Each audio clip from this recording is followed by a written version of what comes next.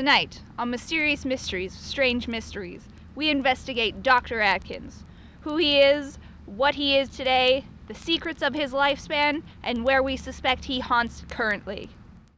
What they don't know is he's fucking Satan. We'll have to kill him.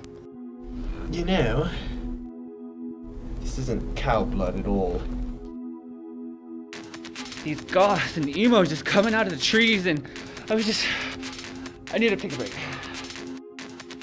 He's known to scream like a yeti. I'm scared.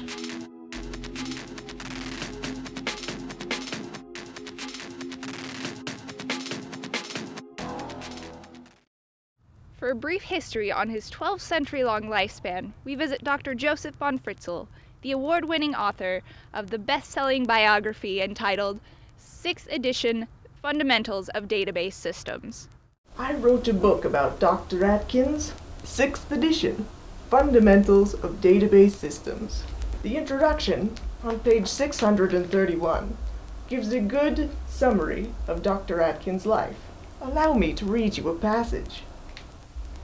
Dr. Atkins accomplished many things in his lifetime. The same year Dr. Atkins invented spam, he was born in 807 AD. He won the title of Lord of the Dance when he won a dance-off with Jesus. Tomorrow shall be my dancing day, not Jesus's. And Sidney Carter's were two songs written in his honor. In the 19th century, Dr. Atkins convinced people in the 17th century that bread was poison by poisoning their bread. This belief continued until the late 18th century. Queen Marie Antoinette ordered everyone to eat cake. Contrary to popular belief, they did, and it was good. Dr. Atkins then destroyed Thomas Edison's time machine and burnt all the papers. In 1972, Dr. Atkins invented the Atkins diet. Then he disappeared. Some experts speculated that he had finally died. That was impossible. His diet, beef, had made him immortal. In 2007, he appeared in a mysterious movie.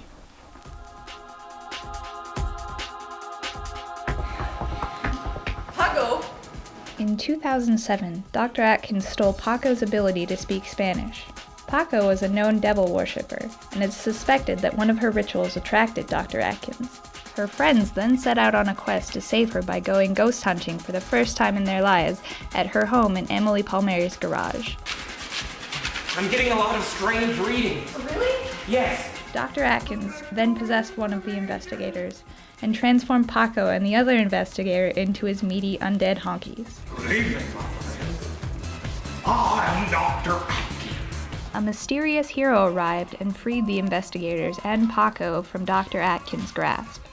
Dr. Atkins then possessed the mysterious hero and made him escape, never to be seen again. Until now. Recently, at the University of Montana, students have reported sightings of Dr. Atkins. Is he a ghost? A yeti? A disembodied pectoral inflammation? Or simply a very old man? Let's join our translator, Tim Irwin, to find out what the students have to say. Can you please tell us what happened? Have you ever smelled hatred in the air? Well, it was about 2:38 p.m. I was heading home from my water polo tournament, and I started smelling this weird, putrid, meaty type smell. But then I saw something shiny, and I was distracted, so that was it. I was walking home from the store, and, what were we talking about again? Right. Well, I had jerky, and I saw, these shadows were moving, towards me. So I do what I normally do when I'm uncomfortable, and I started singing, and Taylor Swift was the first thing that came to mind. And then I went home, and nothing happened.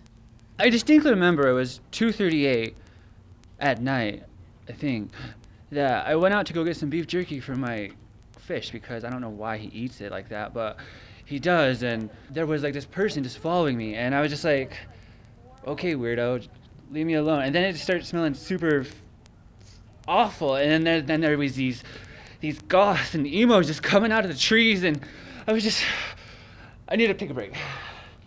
His fish may be satanic. We'll have to kill him.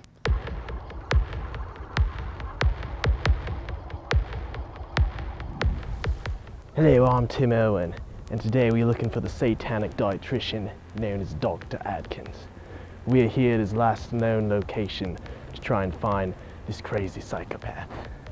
I had to go to meteorology school for 25 years to come up with the top methods to try to catch this beast. First we have superior brand, original flavor beef jerky to try to lure him in. We also got this tool called an electro meat field detector.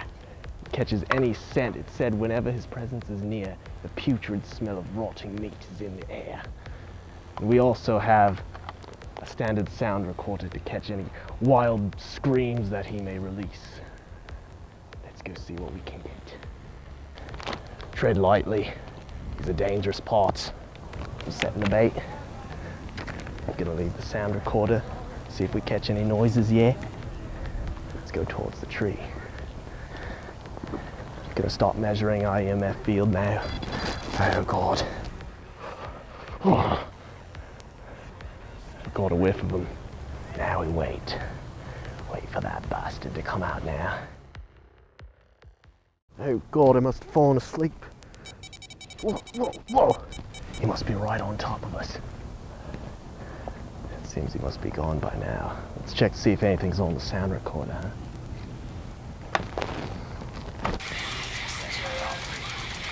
Oh, damn gosh. It is now 2:38 p.m. at night. This is said to be the prime time to catch Dr. Atkins. Let's see if our luck's good today, huh? Oh, I think I'm getting something. I'm getting something. Look, there he is. There he is. Come on, let's get him. God, look at the speed on that thing. Wow. God, it's gone like a flash. We tried to catch him. He's just too fast. The good news is he took the bait. That means the bag's got to be around here somewhere. Hopefully there's some remnants left, some evidence. We'll see what we can find, yeah? Here's the bag. Oh my. He got to it all right. See that? That's cow blood. That's what he leaves behind. There's so much in his system, he just vomits it out every time he eats a meal, you know? Just to be safe, we're gonna smell it just to see if it is him, you know? Oh God, it's putrid. It's absolutely putrid. Oh, good Lord, you don't want to smell this. You don't want to. Great evidence though, great evidence. I'm here with Tim Irwin in our state-of-the-art lab to test the evidence that he found at the scene. Can you please explain? Yes, Margaret. This is our bag of beef jerky that we laid out for Dr. Atkins to take, and he did take the bait, and you can see it's filled with remnants of cow blood. We're just gonna test it. We're gonna see what it's like. Oh God. Now I understand that the smell is supposed to be, oh! Yes. Oh God! Try to breathe out your mouth, yes. Now, you know, this isn't cow blood at all. This is completely wrong. The texture is completely off. Well, This is something different. Very interesting. I haven't encountered blood like this in years. Upon further reviewing the blood, we found it was not what we originally expected it to be, but that of a missing Honduras goth boy who had eaten so much beef jerky that Dr. Atkins had confused him with a ritual offering.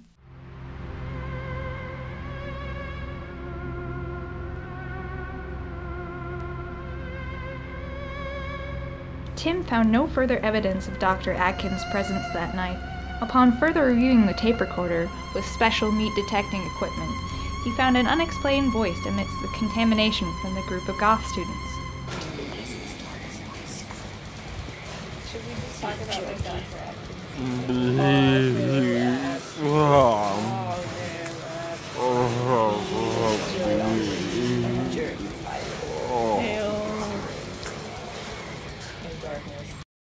What you just heard was meat entering the sound waves, alerting us that Dr. Atkins was near.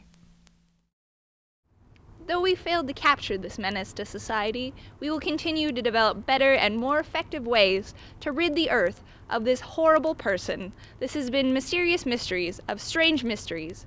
Good night.